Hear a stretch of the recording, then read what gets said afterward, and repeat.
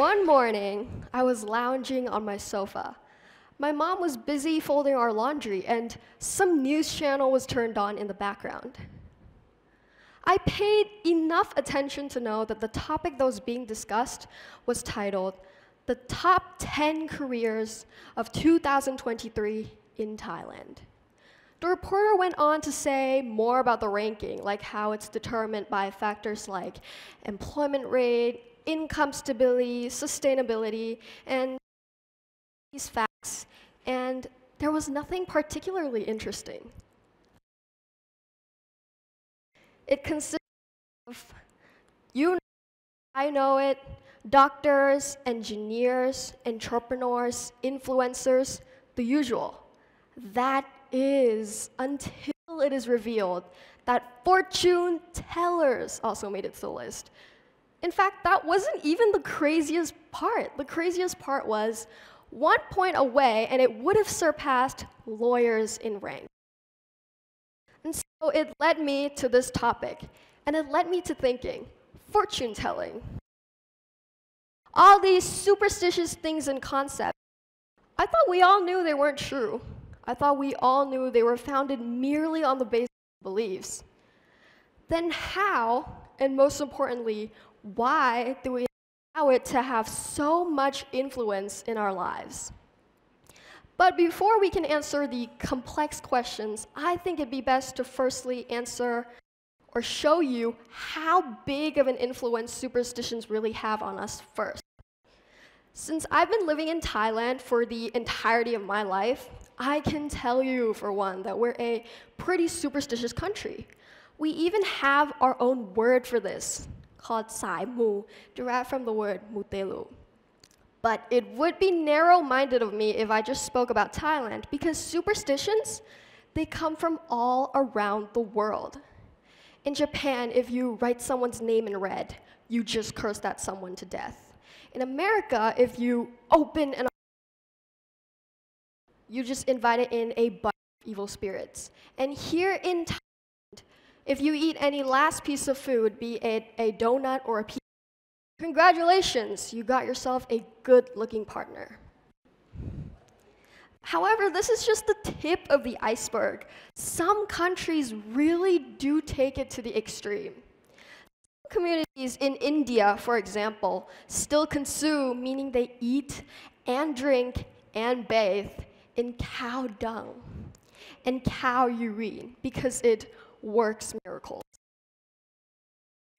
I drink a gallon of milk daily, so I would say I'm a cow appreciator through and through. But even this has made me question the extent of my appreciation. In Spain as well, there is a practice called baby jumping, where you can infer from the name and from the picture, men dressed as demons jump over babies laid on to cleanse them from any sin or diseases. So not only do superstitions differ from location and from intensity, they also differ in form. They could go from just sayings or practices like the ones I mentioned earlier to concepts that are much more complex and categorized, like fortune telling, and that is also subcategorized into palmistry or crystal stones or crystal balls or tarot cards, black magic, occults, lucky charms. Superstitions have even found their ways into the digital aspect of our lives. There have been chain messages going around and posts with captions like, "Interact 3 times and your mom will be happy this week." Share this message to the next 10 people and you'll have a good week. Or repost and superstitions have been modernized. They've been adapted to be compatible with time. And they're no longer just traditions or cultural heritage. Surprise, surprise, they're now used as recurring themes for movies and shows and popularized as trends, and now even a career option. But let's get back into the real question, why? Why do superstitions appeal to us? Have you ever heard of the phrase, if you don't believe it, don't disrespect it?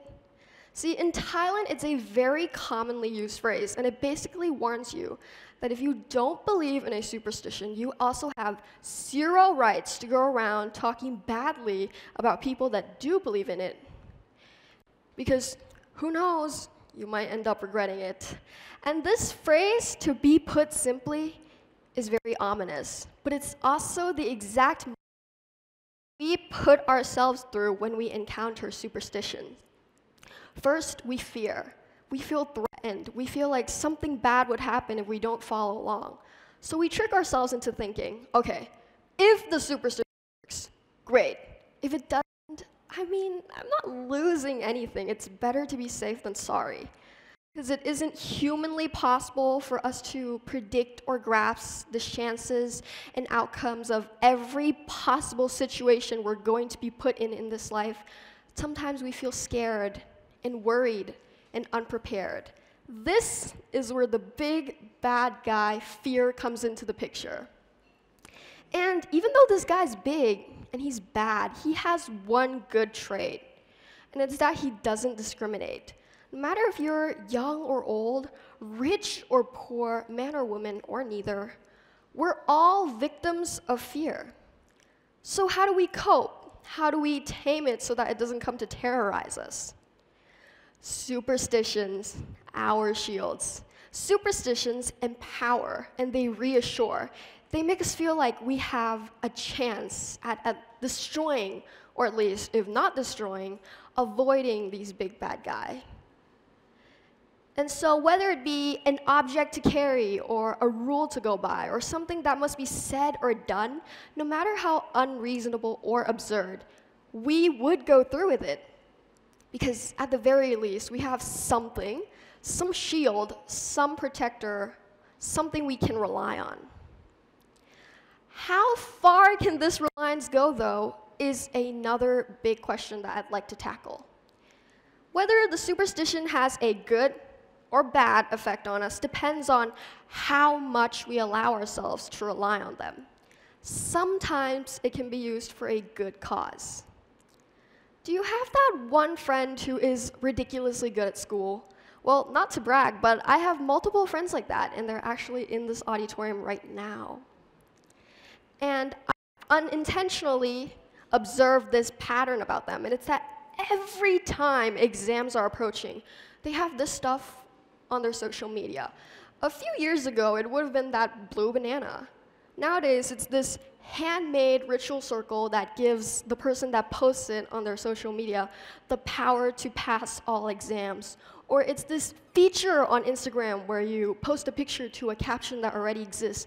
And the caption is always something like school pick or failing finals. And the thing that baffles me is these people that post this, they're the same people at 2 a.m. They're the same people that spend their break time voluntarily discussing why dinitrogen monoxide decomposes in a first-order reaction with a half-life of 7 minutes at 230 Celsius. They're the last people that need this, so why are they doing all this? Well, this irony works the same way for athletes and their lucky charms. Here's Yuzuru Hanyu, dubbed one of the greatest male figure skaters of all time. And here's his Winnie the Pooh tissue cover that he feels the need to squish before every performance. And here's Ava Samkova and this mustache that she has to draw on her face before every competition. And she's an Olympic snowboarding gold medalist. Why do even the most talented, hardworking people still hold on to things like superstitions? Well, it's because to them, it acts simply as a confidence booster, simply as an emotional support system. They have goals, and they do what they need to do to achieve those goals. The superstitions, they don't interfere. They're here to help emotionally support them and give them the confidence to fully go through with this plan of achieving their goals. And I say this is using superstitions the right way. However, the thing about superstitions is they make it extremely easy to get carried away. And a lot of times, we end up becoming overly dependent.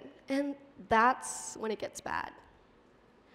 There's many ways superstition can be used for the wrong purposes, but I've summed it down to just 2 common ones that I think you can understand clearly.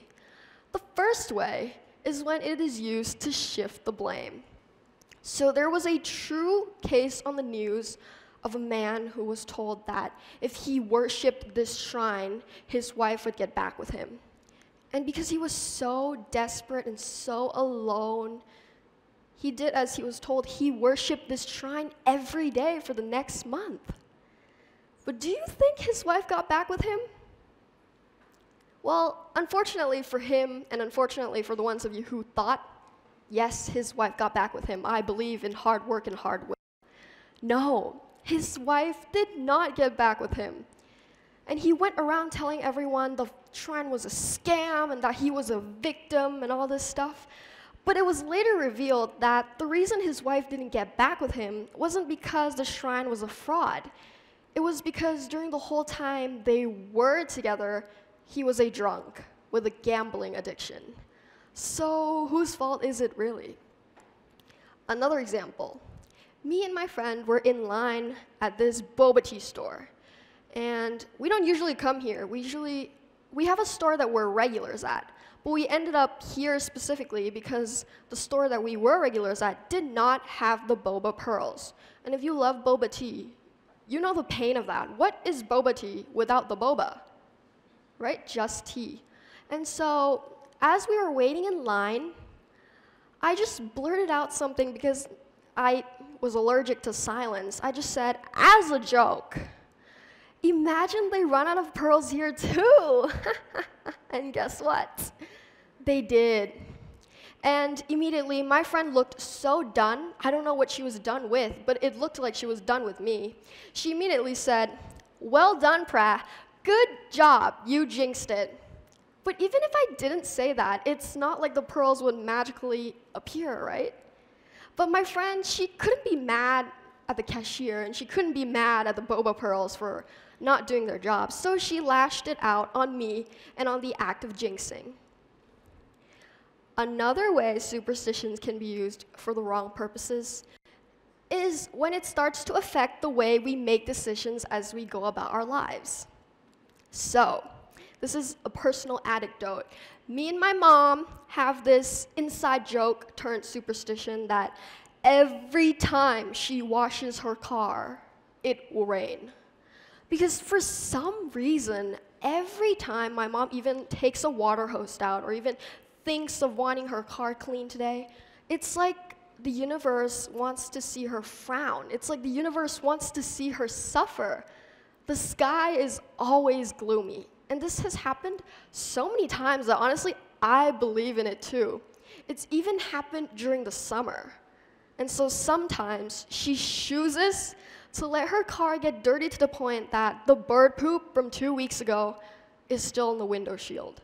And if I experiment by swiping my finger across any part of my mom's car, you might think I got a 4th-degree frostbite. Here is a 4th-degree frostbite for reference. Another example. There was this auntie that me and my family knew, and she was in this village. And there was a story about her that was being told around. Apparently, one day she decided to visit this famous fortune teller for fun. She asked questions about her love life, her career, her family, her future. And she also asked the dreaded question about her death. She asked the fortune teller, "How will I die?" And the answer she got back, "I don't know much about your death, but I do know that you'll live a short life." You best believe from that day onwards, she was paranoid of everything and everyone that could potentially contribute to this short life of hers. And she lived in fear, and that fear drove her to become even more and more and more superstitious as the days went by, to the point that it kind of became her identity amongst other people in the village. See, when superstitions start making you do things that normally do and things that you know you shouldn't do, that's where you draw the line. There's this unspoken rule in life about moderation, and it applies to everything from the food that you eat to the TV shows that you watch. And it's that everything is enjoyable, but in the right amount. And I think it applies to superstitions as well. You can consume superstitions all you want, but don't ever consume it to the point that it consumes you as well. So we can conclude that there is no science behind superstitions, but there is science behind why we associate ourselves with superstitions. I think of it like this. So I imagine a glass of water and a superstitious object. So the glass of water, whatever reaction is going on with the water, how it's being poured in, being poured out, mixed with some other unknown substance, we can see and we can definitely explain. But whatever reaction is going on with the superstitious object, though, how it's supposed to bring luck, take away luck, give us our desired results, we can't see, and we definitely can't explain. What we do know is that we choose to have the trust and belief in this object, and that is enough for us to treat it like it's something important. So this takes me back to that news channel and to my sofa. This is why fortune tellers made it to the list of top 10 careers. Even though therapists literally exist for basically the same reason. And therapists, they work through science. They methodically help you find the answer to your life problems and seek an answer that would satisfy your question. But we don't want that. We want fortune tellers whose work depends on what is felt and what is sensed. Why? Because we don't actually want problems treated. We just want to be reassured and to find an escape to that fear and to hope for someone who will tell us the things that we wish to hear the most. And I'm no fortune teller, but what I would like to say, or I would like to tell you in this TEDx talk, is that the super in superstitions, yeah, it doesn't exist. But if you'd like to believe it does, then just know the limits, because at the end of the day, the only thing and the only person that can help us achieve what we wish to achieve in this life is ourselves and ourselves. Thank you.